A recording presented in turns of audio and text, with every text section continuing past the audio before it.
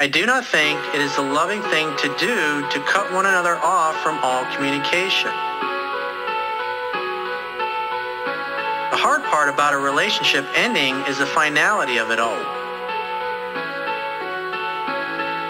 I actually think that it makes it harder to heal. If two people truly love each other and want to be happy with their choice to go their separate ways, going from being each other's best friend and lover,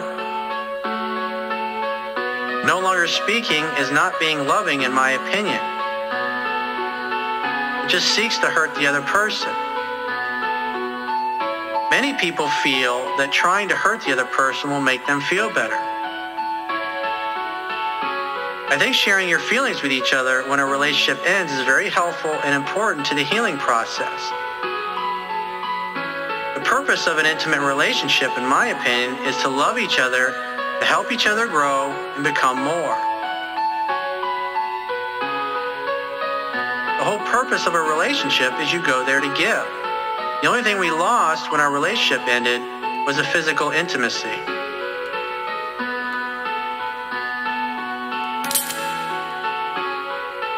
Light is brighter. They see what's great about us. They enjoy it. They support us. This unbelievable, we were here, now we're here. In their eyes, we're magical, and they add so much value to our lives. And we think it's just so incredible. We're so blessed. And then, the fall from the cliff.